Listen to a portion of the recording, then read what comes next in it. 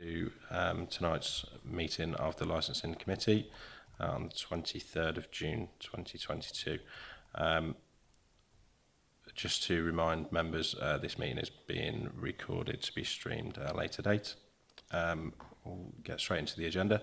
Apologies for absence. I've received apologies from Councillor Marie Bailey, Councillor Danny Cook, Councillor Chris Cook, Councillor Moira Greaterix, Councillor Sam Smith, Councillor Peter Thurgood, Councillor John Wade, and I believe Councillor Jan Wadrup. And I believe everybody else is present. So we'll move on to agenda item number 2, which is the appointment of Vice Chair. I would like to nominate Councillor Tina Clements. Can I get a seconder for that? Seconded by Councillor Jeremy Oates. All those in favour? That's unanimous, thank you. Congratulations, Tina. Agenda item number 3 is minutes of the previous meeting. Can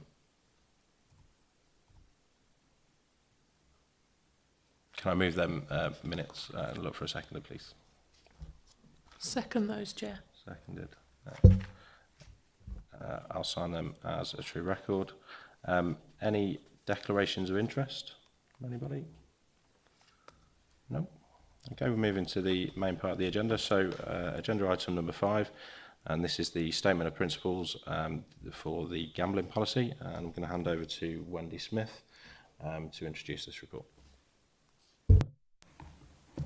Hi, so this is the gambling policy. So the Gambling Act 2005 requires local authorities to have a gambling policy or statement of principles which lasts for 3 years. And so this is proposed for 2022 to 2025. The previous policy was extended last year for a further 2 years as new legislation was expected due to a government review of gambling. However, this hasn't been forthcoming. We've therefore decided to bring to committee a new policy for 3 years. And in this time, if new legislation does come into force, we will review this policy and amend if necessary. So the recommendations of this report are that the committee agree to issuing of the new gambling policy and statements of principle for consultation, and the consultation responses be brought back to committee for consideration later in the year. Thank you, Wendy. Has anybody got any questions on the report at all? No? Okay. So we've got recommendations there. Have we got a mover for the recommendations? Do we need a mover? Do we need a mover? We don't need a mover, do we? No. No.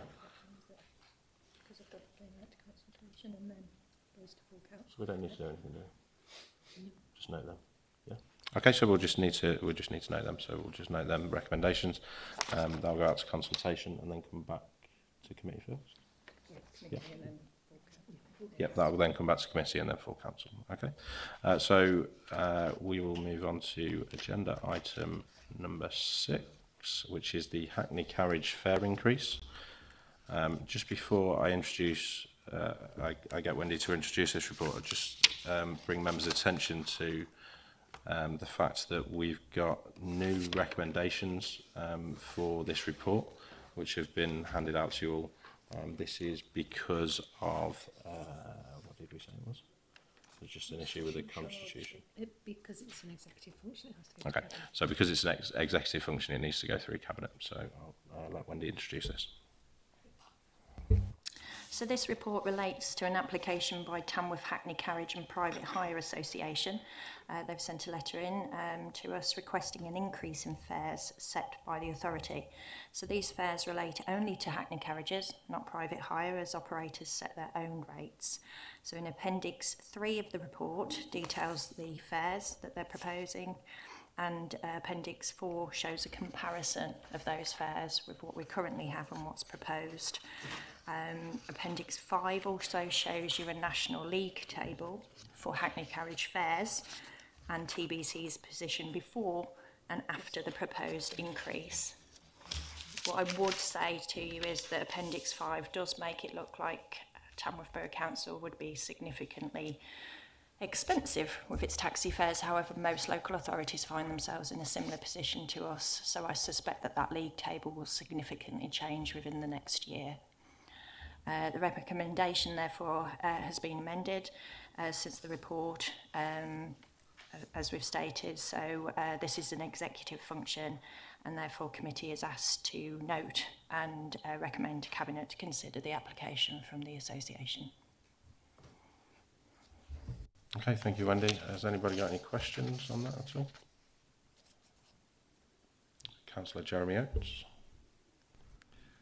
Thank you. Can we just clarify, in terms of the recommendations, particularly recommendation 3, this if no objections are received. Can somebody explain to me how the process of that works in terms of consultation or receipt of objections? Is it a free for all, or can I just get upset one night and send an email in?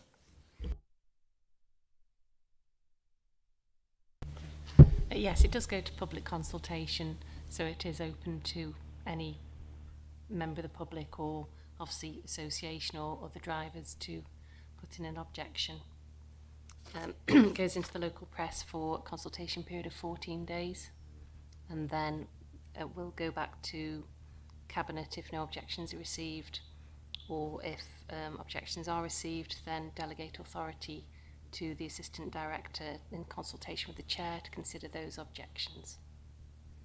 Does that help to clarify? Thank you, Rebecca. Any further questions at all? Less of a question, but more of an observation.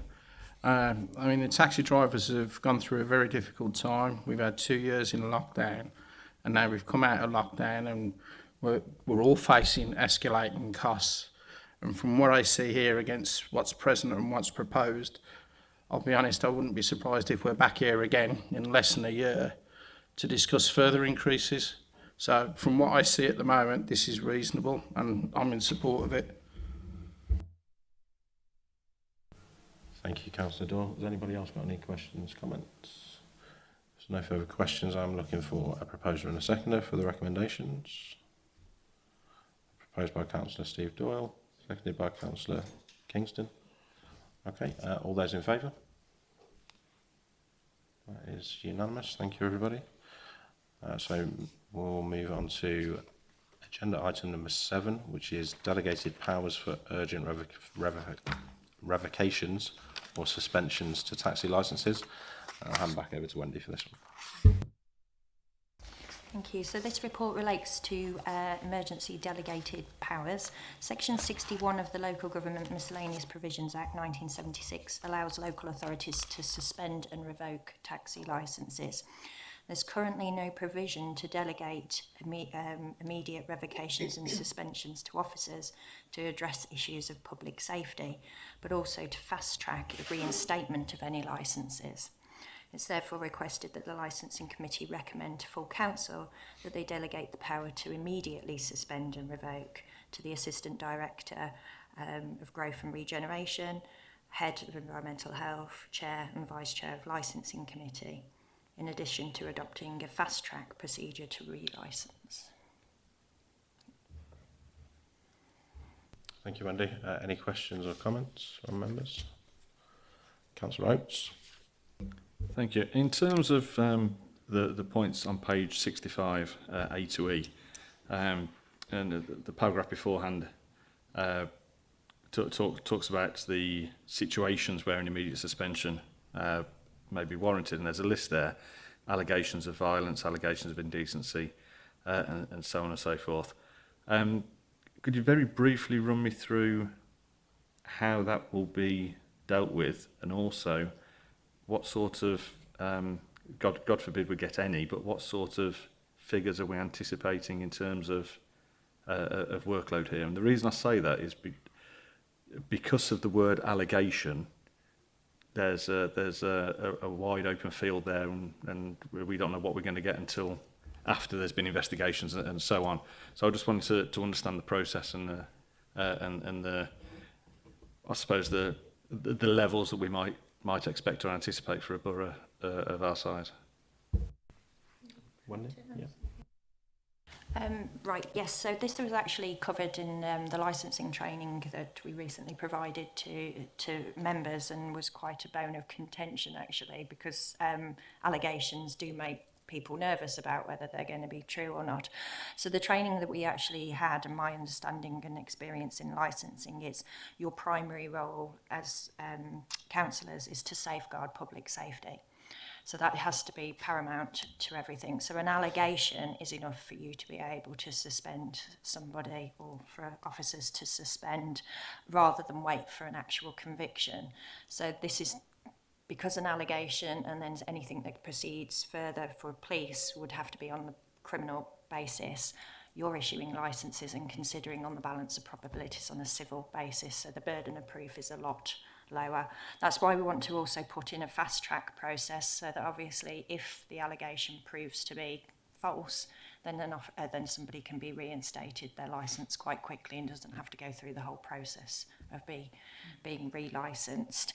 But the primary responsibility for the local authority is to ensure public safety, so allegations can lead to obviously revocations, not just waiting for police convictions. Does that help at all? Any other questions? No? We've got recommendations on this, yeah? You've got them. Okay, so there's Sorry, I didn't read the it's recommendations. okay. So we've got recommendations.